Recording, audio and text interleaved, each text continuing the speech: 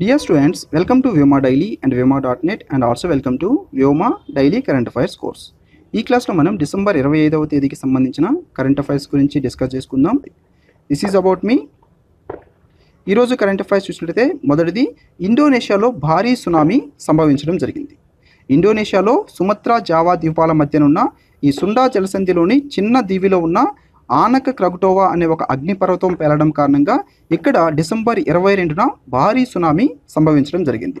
So ఇక్కడ మీరు ఈ ఫిగర్లో చూసినట్లయితే ఇవి ఇండోనేషియా దీవులు. ఇక్కడ సుమత్రా అదేవిధంగా జావా ఈ రెండు ద్వీపాల మధ్యలో ఉన్న ఈ సుందా జలసంధిలోని ఒక చిన్న దీవిలో ఉన్న ఆనక క్రగుటోవా అనే ఈ అగ్నిపర్వతం పేలడం కారణంగా ఇక్కడ భారీ సునామీ సంభవించడం జరిగింది. ఇండోనేషియాలో భారీ సునామీ 2018 డిసెంబర్ 22న ఎందుకు సంభవించింది? ఆనక క్రగుటోవా అనే అగ్నిపర్వతం పేలడం కారణంగా.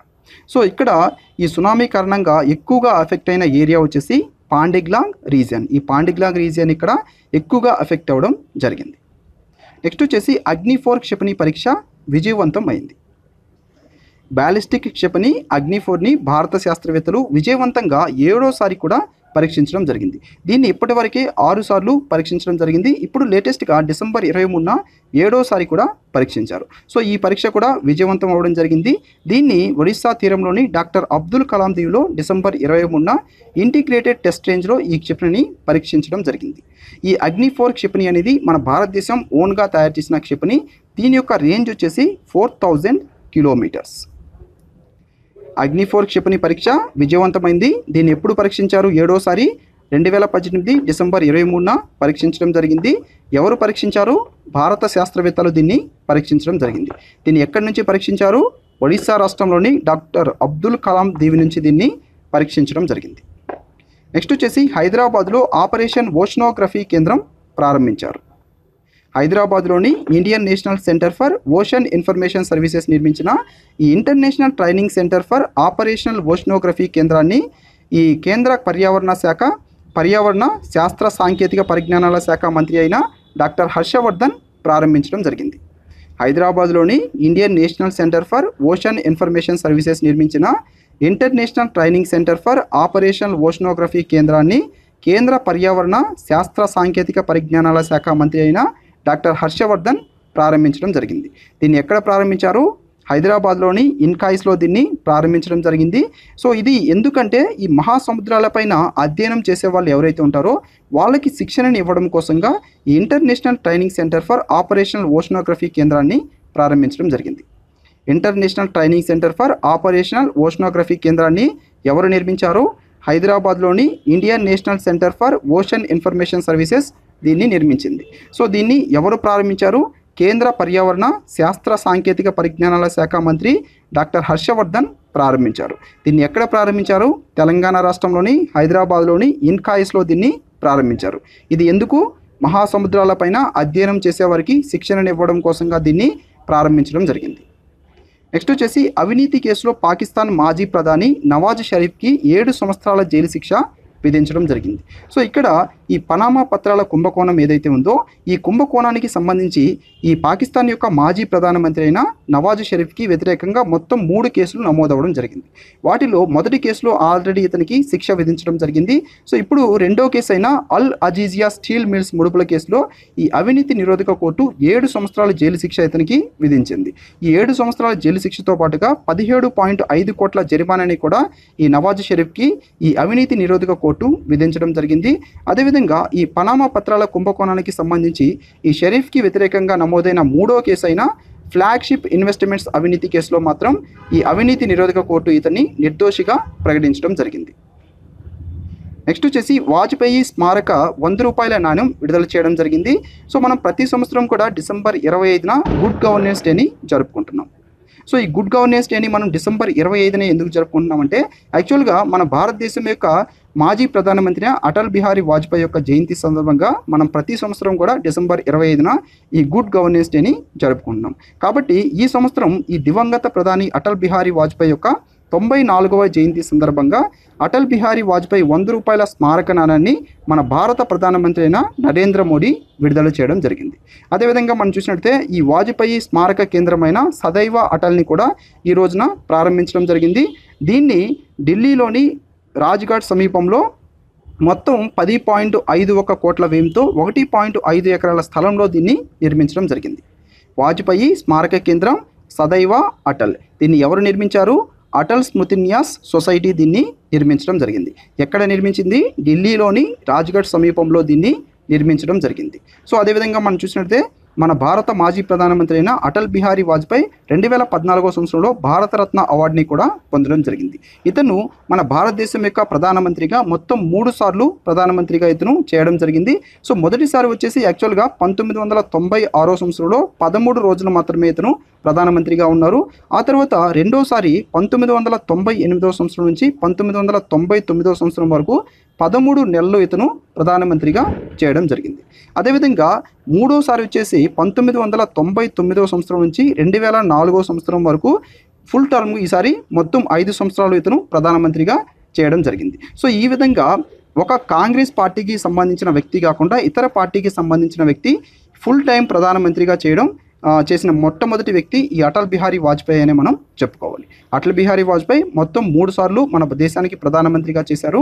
మొట్టమొదటిసారి వచ్చేసి 1996వ సంవత్సరంలో 13 రోజులు, రెండోసారి వచ్చేసి 1998 నుంచి 99 వరకు 13 నెలలు, మూడోసారి 1999 నుంచి 2004 వరకు మొత్తం 5 సంవత్సరాలు ఇతను ప్రధానమంత్రిగా చేయడం జరిగింది. అదేవిధంగా మన దేశం యొక్క ప్రధానమంత్రి అయిన నరేంద్ర మోడీ బ్రిటిష్ వారికి వ్యతిరేకంగా ఈ 1817లో జరిగిన ఈ పైకా తిరుగుబాటు ఏదైతే ఉందో దీని యొక్క 200వ వార్షిక సందర్భంగా ఈ ఐఐటి భువనేశ్వర్లో జరిగిన కార్యక్రమంలో ఈ నరేంద్ర మోడీ అదేవిధంగా ఈ ఒడిశా యొక్క ముఖ్యమంత్రి అయిన నవీన్ పట్నాయక్ వీళ్ళిద్దరు కూడా పాల్గొనడం జరిగింది. సో యాక్చువల్గా ఈ నరేంద్ర మోడీ ఒకరోజు పర్యటనకై లేటెస్ట్గా ఈ గుజరాత్కి వెళ్ళడం జరిగింది. అక్కడ ఇతను అనేక కార్యక్రమాలు చేపట్టారు. అదేవిధంగా అనేక పథకాలు కూడా అక్కడ ప్రారంభించడం జరిగింది. దాంతో పాటుగా ఈ బ్రిటిష్ వారికి వ్యతిరేకంగా ఈ 1817లో జరిగిన ఈ పైకా తిరుగుబాటు ఏదైతే ఉందో దీని యొక్క 200వ వార్షికోత్సవం సందర్భంగా ఐఐటి భువనేశ్వర్లో జరిగిన ఒక కార్యక్రమంలో మన దేశం యొక్క ప్రధానమంత్రి నరేంద్ర మోదీ అదేవిధంగా ఒడిశా యొక్క ముఖ్యమంత్రి అయిన నవీన్ పట్నాయక్ వీళ్ళిద్దరు కూడా పాల్గొనడం జరిగింది. సో ఇక్కడ ఈ పైకా తిరుగుబాటుకి సంబంధించి ఒక స్మారక నాణ్యాన్ని దాంతో పాటుగా ఒక తపాలా స్టాంపుని ఈ రెండింటిని కూడా మన దేశ ప్రధానమంత్రి అయిన నరేంద్ర మోడీ ఈ ఐఐటి భువనేశ్వర్లో విడుదల చేయడం జరిగింది. సో ఇక్కడ మనం చూసినట్లయితే ఈ పైకా తిరుగుబాటు అనేది మనకి చాలా ఇంపార్టెంట్. ఈ పైకా తిరుగుబాటుని యాక్చువల్గా పైకా విద్రోహ అని కూడా పిలుస్తారు.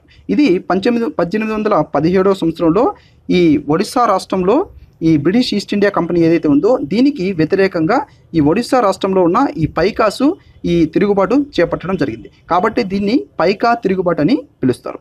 దీని యొక్క లీడర్ వచ్చేసి బక్షి జగబంధు.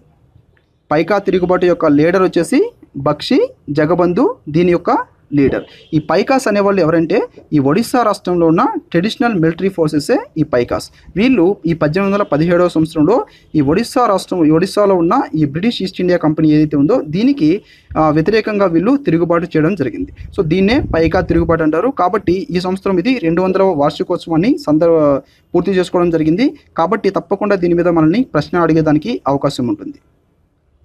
నెక్స్ట్ వచ్చేసి దేశంలోనే అత్యంత పొడవైన రైలు రోడ్డు వంతెన బ్రహ్మపుత్ర నదిపైన బొగిబీల్ వద్ద ఈ డిసెంబర్ 25, 2018 ఈ రోజున ప్రారంభించడం జరిగింది. సో ఇక్కడ మనం చూసినట్లయితే ఈ బ్రహ్మపుత్ర నదిపైన బొగిబీల్ వద్ద ఈ వంతెనని నిర్మించడం జరిగింది. దీని యొక్క పొడవు వచ్చేసి 4.94 కిలోమీటర్లు. దీని యొక్క పేరు బొగిబీల్ వంతెన. దీన్ని అస్సాంలోని దిబ్రూగఢ్ నుంచి ఈ అరుణాచల్ ప్రదేశ్లోని శిలాపథాన్ని ఈ రెండింటినీ కలపడం కోసంగా దీన్ని నిర్మించడం జరిగింది. సో దీన్ని ఏ నది మీద నిర్మించారు? బ్రహ్మపుత్ర నది మీద. ఇది మన భారతదేశంలో ఉన్న అత్యంత పొడవైన రైలు రోడ్డు వంతెన. దీన్ని డిసెంబర్ 25, 2018 మన దేశ ప్రధానమంత్రి అయిన నరేంద్ర మోడీ ప్రారంభించడం జరిగింది. సో దీని యొక్క పొడవు 4.94 కిలోమీటర్లు. ఈ వంతెన పేరు బొగిబీల్ వంతెన. ఇది ఏ నది మీద నిర్మించారు? బ్రహ్మపుత్ర నది మీద. ఇది బ్రహ్మపుత్ర యొక్క ఉత్తర దిక్కుని అదేవిధంగా దక్షిణ దిక్కుని ఈ రెండింటిని కలుపుతూ ఈ విధంగా నిర్మించడం జరిగింది. సో ఇక్కడ మనం చూసినట్లయితే దీని యొక్క మొత్తం కాస్ట్ వచ్చేసి దీన్ని నిర్మించడానికి 5,920 కోట్లు దీన్ని ఖర్చు పెట్టడం జరిగింది. దీని యొక్క పొడవు 4.94 కిలోమీటర్లు. దీన్ని బ్రహ్మపుత్ర నది మీద ఈ విధంగా దీన్ని నిర్మించడం జరిగింది. సో ఈ బ్రహ్మపుత్ర నది మీద దీనికి ముందే 3 రైలు రోడ్డు వంతెనల్ని నిర్మించి ఉన్నారు. వాటిలో మొదటి వచ్చేసి పాండు సరైఘట్, అదేవిధంగా రెండవది వచ్చేసి కొలియాబ్జు మురాగురి, అదేవిధంగా మూడోది వచ్చేసి నారాయణ్ సేత్. ఇప్పుడు నిర్మించిన ఈ బొగిబీల్ వంతెన రైలు రోడ్డు వంతెన ఏదైతే ఉందో ఇది ఈ బ్రహ్మపుత్ర నది మీద నిర్మించిన 4వ రైలు రోడ్డు వంతెన. అదేవిధంగా ఇది మన భారతదేశంలో ఉన్న 4వ పొడవైన బ్రిడ్జిగా మనం చెప్పుకోవచ్చు. సో ఇది ఇక్కడ మనం చూసినట్టయితే ఈ దిబ్రూగఢ్ నుంచి ఈటానగర్కి 700 కిలోమీటర్ల డిస్టెన్స్ అనేది ఇది తగ్గించడం జరుగుతుంది. సో దీన్ని ఎవరు ప్రారంభించారు? మన దేశం యొక్క ప్రధానమంత్రి నరేంద్ర మోడీ డిసెంబర్ 25, 2018 దీన్ని ప్రారంభించడం జరిగింది. దీన్ని నిర్మించడానికి అయిన కాస్టు 5,920 కోట్లు. నెక్స్ట్ వచ్చేసి వినియోగదారుల అనుకూల రాష్ట్రాల్లో 3వ స్థానంలో ఆంధ్రప్రదేశ్ రాష్ట్రం నిలవడం జరిగింది. ఈ వినియోగదారుల పనితీరు సౌకర్యాల ఆధారంగా సామాజిక ఆరోగ్య కేంద్రాలకి కేంద్ర ఆరోగ్య కుటుంబ సంక్షేమ మంత్రిత్వ శాఖ ర్యాంకులు కేటాయించడం జరిగింది. దీంట్లో మొదటి స్థానంలో మన ఆంధ్రప్రదేశ్ రాష్ట్రంలో కడప జిల్లా మొదటి స్థానం, రెండో స్థానంలో వచ్చేసి విశాఖపట్నం, మూడో స్థానంలో తూర్పుగోదావరి జిల్లా, అదేవిధంగా దీంట్లో చివరి స్థానంలో శ్రీ పొట్టి శ్రీరాములు నెల్లూరు జిల్లా నిలవడం జరిగింది. పనితీరు సౌకర్యాల ఆధారంగా సామాజిక ఆరోగ్య కేంద్రాలకు కేంద్ర ఆరోగ్య కుటుంబ సంక్షేమ మంత్రిత్వ శాఖ ర్యాంకులు కేటాయించింది. దీంట్లో మొదటి 3 స్థానాల్లో ఉన్న జిల్లాలు కడప, విశాఖపట్నం, తూర్పుగోదావరి. చివరి స్థానంలో శ్రీ పొట్టి శ్రీరాములు నెల్లూరు జిల్లా నిలవడం జరిగింది. సో దీన్ని ఏ ఆధారంగా ఈ ర్యాంకులు కేటాయించారంటే ఈ ఆసుపత్రిలో రోగులకి అందించే సేవలు ఏవైతే ఉన్నాయో ఆ సేవలు నాణ్యత ప్రమాణాలు వీటిని అందుబాటులోకి తీసుకొని వీటిని నిర్ణయించడం జరిగింది. అదేవిధంగా ఈ అందుబాటులో ఉన్న ఔషధాలు 24 గంటలు నిర్వహించే ప్రసూతి సేవల గురించి కానీ, అదేవిధంగా సిహెచ్సిల్లో అవసరమైన ఈ మేరకు వైద్యాధికారులు కానీ, స్టాఫ్ నర్సులు కానీ, అదేవిధంగా ఆరోగ్య కార్యకర్తలు కానీ, ల్యాబ్ టెక్నీషియన్ ఇలాంటి మానవ వనరులు అందుబాటులో ఉన్నాయా లేదా అక్కడని చెప్పేసి వాటిని నిర్ధారణలోకి తీసుకోవడం జరిగింది. అదేవిధంగా శస్త్రచికిత్స గది కానీ, జనరేటర్ కానీ, మూత్రశాలలు కానీ ఇలాంటి మౌలిక సదుపాయాలని కూడా పరిగణలోకి తీసుకొని ఈ ర్యాంకులు అనేది కేటాయించడం జరిగింది. సో ఈ విధంగా ఈ ర్యాంకులు మొదటి స్థానంలో వచ్చేసి కడప జిల్లా, రెండో స్థానంలో విశాఖపట్నం, మూడో స్థానంలో తూర్పుగోదావరి, చివరి స్థానంలో శ్రీ పొట్టి శ్రీరాములు నెల్లూరు జిల్లా నిలవడం జరిగింది. సో ఈ ర్యాంకులు ఆధారంగానే వీటికి నిధులు కూడా కేటాయించడం జరుగుతుంది. అంటే మొదటి స్థానాల్లో వచ్చిన వాటికి ఎక్కువ నిధులు, చివరి స్థానంలో వచ్చిన వాటికి తక్కువ నిధులు ఈ విధంగా కూడా కేటాయించడం జరుగుతుంది. సో దీని ప్రకారంగానే వీటిని ఈ పనితీరు సౌకర్యాల ఆధారంగా ఈ సామాజిక ఆరోగ్య కేంద్రాలకు ఈ కేంద్ర ఆరోగ్య కుటుంబ సంక్షేమ మంత్రిత్వ శాఖ ఈ ర్యాంకులు అనేవి కేటాయించడం జరిగింది. నెక్స్ట్ వచ్చేసి వినియోగదారుల అనుకూల రాష్ట్రాల్లో 3వ స్థానంలో ఆంధ్రప్రదేశ్ రాష్ట్రం నిలవడం జరిగింది. సో మన భారతదేశంలో ఈ వినియోగదారులకి అత్యంత అనుకూల రాష్ట్రాలకి సంబంధించి లిస్ట్ అనేది విడుదల చేయడం జరిగింది. దీంట్లో మొదటి స్థానంలో వచ్చేసి హిమాచల్ ప్రదేశ్, రెండో స్థానంలో గోవా, మూడో స్థానంలో ఆంధ్రప్రదేశ్ రాష్ట్రం నిలవడం జరిగింది. వినియోగదారుల అత్యంత అనుకూల రాష్ట్రాల్లో మొదటి 3 స్థానాల్లో ఉన్న రాష్ట్రాలు హిమాచల్ ప్రదేశ్, గోవా, ఆంధ్రప్రదేశ్. నెక్స్ట్ వచ్చేసి జాతీయ రైతుల దినోత్సవాన్ని మనం ప్రతి సంవత్సరం కూడా డిసెంబర్ 23వ తేదీన జరుపుకుంటున్నాం. సో ఈ డిసెంబర్ 23వ తేదీనే మనం ఈ జాతీయ రైతుల దినోత్సవాన్ని ఎందుకు జరుపుకుంటున్నామంటే యాక్చువల్గా మన భారతదేశం యొక్క మాజీ ప్రధానమంత్రి, మన భారతదేశం యొక్క 5వ ప్రధానమంత్రి అయిన చౌదరి చరణ్ సింగ్ యొక్క గౌరవార్థంగా మనం దీన్ని జరుపుకుంటున్నాం. ఇతని యొక్క జయంతి సందర్భంగా మనం ప్రతి సంవత్సరం కూడా డిసెంబర్ 23న జాతీయ రైతుల దినోత్సవాన్ని జరుపుకోవడం జరుగుతుంది. నెక్స్ట్ వచ్చేసి స్పెయిన్ దేశానికి చెందిన రియల్ మాడ్రిడ్ అబుదాబి దేశానికి చెందిన అల్ ఐన్ పైన 4-1 తేడాతో విజయం సాధించి క్లబ్ వరల్డ్ కప్ని వరుసగా 3వసారి కూడా సొంతం చేసుకోవడం జరిగింది. స్పెయిన్ దేశానికి చెందిన రియల్ మాడ్రిడ్ అబుదాబి దేశానికి చెందిన అల్ ఐన్ పైన 4-1 తేడాతో విజయం సాధించి క్లబ్ వరల్డ్ కప్ని వరుసగా 3వసారి ఇది సొంతం చేసుకోవడం జరిగింది. అదేవిధంగా ఈ స్పెయిన్ దేశానికి చెందిన ఈ రియల్ మాడ్రిడ్ ఈ క్లబ్ వరల్డ్ కప్ని సొంతం చేసుకోవడం ఇది 4వసారి, వరుసగా సొంతం చేసుకోవడం ఇది 3వసారి అని మనం చెప్పుకోవచ్చు. నెక్స్ట్ వచ్చేసి విద్యుత్ శక్తి ఆదా కోసం భారతీయ రైల్వే 17 అవార్డులని సొంతం చేసుకోవడం జరిగింది. సో ఈ విద్యుత్ శక్తిని ఆదా చేసినందుకు గాను ఈ భారతీయ రైల్వేకి 2018 సంవత్సరానికి గాను మొత్తం 17 అవార్డులని అందించడం జరిగింది. సో ఈ అవార్డులు వచ్చేసి నేషనల్ ఎనర్జీ కన్జర్వేషన్ అవార్డ్స్ 2018. ఈ అవార్డ్స్ పేరు నేషనల్ ఎనర్జీ కన్జర్వేషన్ అవార్డ్స్ 2018. వీటిని న్యూఢిల్లీలో వీటికి అందించడం జరిగింది. సో దీంట్లో మొదటి బహుమతి వచ్చేసి మధ్యప్రదేశ్లోని విదిశా రైల్వే స్టేషన్ పొందడం జరిగింది. అదేవిధంగా బిల్డింగ్ కేటగిరీలో చూసినట్టయితే సబ్ సెక్టర్ రైల్వే హాస్పిటల్స్ కోసంగా మొత్తం 3 బహుమతులు అనేది అందించడం జరిగింది. దీంట్లో ఈ బిల్డింగ్ కేటగిరీలో మొదటి బహుమతి వచ్చేసి ఇజాత్ నగర్ డివిజన్ రైల్వే హాస్పిటల్స్ పొందడం జరిగింది. అదేవిధంగా ఇన్స్టిట్యూషన్ కేటగిరీలో వచ్చేసి sub sector state PWD, CPWD, అదేవిధంగా పిహెచ్ఈడి కోసం భారతీయ రైల్వే మొత్తం 4 బహుమతుల్ని గెలుచుకోవడం జరిగింది. దీంట్లో మొదటి బహుమతి వచ్చేసి సికింద్రాబాద్ విభాగం యొక్క passenger reservation system complex building పొందడం జరిగింది. మొదటి బహుమతి సికింద్రాబాద్ విభాగం యొక్క passenger railway reservation systems complex building ఏ కేటగిరీలో పొందింది? ఇన్స్టిట్యూషన్ కేటగిరీలో పొందడం జరిగింది. అదేవిధంగా ఈ అవార్డుని ఇచ్చేది వచ్చేసి బ్యూరో ఆఫ్ ఎనర్జీ ఎఫిషియన్సీ. ఈ బ్యూరో ఆఫ్ ఎనర్జీ ఎఫిషియన్సీ అనేది విద్యుత్ మంత్రిత్వ శాఖ కింద ఉంటుంది. స్వతంత్ర భారతదేశం యొక్క మొట్టమొదటి రైల్వే మంత్రి ఎవరు? స్వతంత్ర భారతదేశం యొక్క మొట్టమొదటి రైల్వే మంత్రి జాన్ మతాయి. అదేవిధంగా మన భారతదేశం యొక్క ప్రస్తుత రైల్వే మంత్రి పీయూష్ గోయల్. నెక్స్ట్, బురుండి కొత్త రాజధానిగా గిటెగాని ప్రకటించడం జరిగింది. బురుండి దేశం యొక్క కొత్త రాజధాని గిటెగా. ఈ బురుండి యొక్క ప్రెసిడెంట్ వచ్చేసి పీర్రా కురుంజిజా ఈ బురుండి యొక్క కొత్త రాజధానిగా గిటెగాని ప్రకటించడం జరిగింది. నెక్స్ట్ వచ్చేసి ఇండియా యొక్క ఆర్చరీ అసోసియేషన్ ప్రెసిడెంట్గా బీవీపీ రావు ఎన్నికవడం జరిగింది. ఇండియా యొక్క ఆర్చరీ అసోసియేషన్ ప్రెసిడెంట్గా ఎవరు ఎన్నికయ్యారు? బీవీపీ రావు. నెక్స్ట్, జాతీయ వినియోగదారుల దినోత్సవం డిసెంబర్ 24. మనం ప్రతి సంవత్సరం కూడా డిసెంబర్ 24న జాతీయ వినియోగదారుల దినోత్సవాన్ని జరుపుకుంటున్నాం.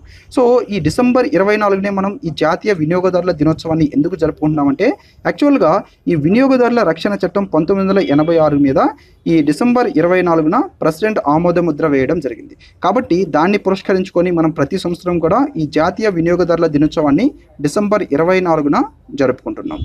ఈ 2018వ సంవత్సరం యొక్క ఈ జాతీయ వినియోగదారుల దినోత్సవం యొక్క థీమ్ వచ్చేసి timely disposal of consumer complaints. 2018వ సంవత్సరం యొక్క జాతీయ వినియోగదారుల దినోత్సవం యొక్క థీమ్ ఏంటి? Timely disposal of consumer complaints.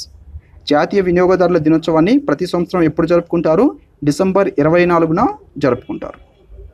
Next, maternity benefit programme కింద ఉత్తమ రాష్ట్రాలుగా 3 రాష్ట్రాలు నిలిచాయని చెప్పేసి ministry of women and child development ministry ప్రకటించడం జరిగింది. సో ఈ 3 రాష్ట్రాలు మొదటిగా ఆంధ్రప్రదేశ్, రెండోది వచ్చేసి హిమాచల్ ప్రదేశ్, మూడోది మధ్యప్రదేశ్. సో ఇక్కడ మనం చూసినట్లయితే ఈ మెటర్నిటీ బెనిఫిట్కి సంబంధించి ప్రధానమంత్రి మాతృవందన యోజన పథకం ఏదైతే ఉందో ఈ పథకాన్ని అమలు చేయడంలో అత్యంత ముఖ్యమైన పాత్ర పోషించిన రాష్ట్రాలుగా మొదటిగా ఆంధ్రప్రదేశ్, రెండోది వచ్చేసి హిమాచల్ ప్రదేశ్, అదేవిధంగా మూడోది వచ్చేసి మధ్యప్రదేశ్. దీన్ని బాగా ఇంప్లిమెంట్ చేసిన రాష్ట్రాలు. సో ఈ ప్రధానమంత్రి మాతృవందన యోజన పథకం ఏదైతే ఉందో ఈ పథకాన్ని ఈ మెటర్నిటీ బెనిఫిట్ కోసంగా కేంద్ర ప్రభుత్వం ప్రారంభించడం జరిగింది. దీంట్లో కేంద్ర రాష్ట్ర ప్రభుత్వాల వాటా, నిధుల వాటా చూసినట్లయితే 60:40. సో మన ఆంధ్రప్రదేశ్ కానీ అదేవిధంగా మధ్యప్రదేశ్ కానీ ఇలాంటి రాష్ట్రాల్లో మరి చూసినట్టయితే ఈ కేంద్ర రాష్ట్ర ప్రభుత్వాల వాటా ఈ ప్రధానమంత్రి మాతృవందన యోజన పథకంలో 60:40 ఉంటుంది. అంటే ఈ పథకానికి 60% నిధులు కేంద్ర ప్రభుత్వం, 40% నిధులు ఆ రాష్ట్రాలు పెట్టుకోవాల్సి ఉంటుంది. అదేవిధంగా 8 ఈశాన్య రాష్ట్రాల్లో కనుక మనం చూసినట్టయితే ఈ 8 ఈశాన్య రాష్ట్రాలకి 90% నిధులు ఈ పథకానికి కేంద్ర ప్రభుత్వం ఇవ్వడం జరుగుతుంది. మిగతా 10% నిధులు ఆ రాష్ట్రాలు పెట్టుకోవాల్సి ఉంటుంది. అదేవిధంగా కేంద్ర పాలిత ప్రాంతాలు, మన భారతదేశంలో ఉన్న 7 కేంద్ర పాలిత ప్రాంతాల్లో మనం చూసినట్లయితే వీటిల్లో 100% నిధులు ఈ పథకానికి కేంద్రమే అందించడం జరుగుతుంది. ప్రధానమంత్రి మాతృవందన యోజన దీన్ని ఇంప్లిమెంట్ చేయడంలో మొదటి స్థానాల్లో ఉన్న రాష్ట్రాలు వచ్చేసి మొదటి 3 స్థానాల్లో ఆంధ్రప్రదేశ్, హిమాచల్ ప్రదేశ్, మధ్యప్రదేశ్. సో వీటి యొక్క వాటా కూడా మనకి చాలా ఇంపార్టెంట్. కేంద్ర రాష్ట్రాల మధ్య దీనికి ఈ కేంద్ర రాష్ట్ర ప్రభుత్వాల మధ్య ఈ పథకానికి ఎంతెంత వాటా నిధులు అనేది ఇవ్వడం జరుగుతుంది, ఖర్చు చేయడం జరుగుతున్నది కూడా మనకి చాలా ఇంపార్టెంట్. నెక్స్ట్ వచ్చేసి ప్రముఖ సిపిఐఎం నాయకుడు నిరుపమ్ సేన్ మరణించడం జరిగింది. ప్రముఖ సిపిఐఎం నాయకుడైన నిరుపమ్ సేను మరణించడం జరిగింది. సో ఇవి ఈరోజు కరెంట్ అఫైర్స్. తప్పకుండా ఈ వీడియో మీకు నచ్చినట్లయితే లైక్ చేయండి, తప్పకుండా కామెంట్ చేయండి. అదేవిధంగా తప్పకుండా ఈ వీడియోని మీరు చూసిన తర్వాత మీ సోషల్ మీడియా సైట్స్లో ఫేస్బుక్లో కానీ, వాట్సాప్లో కానీ లేదా ఇతర సోషల్ మీడియా సైట్స్లో కానీ తప్పకుండా షేర్ చేయండి. Thank you.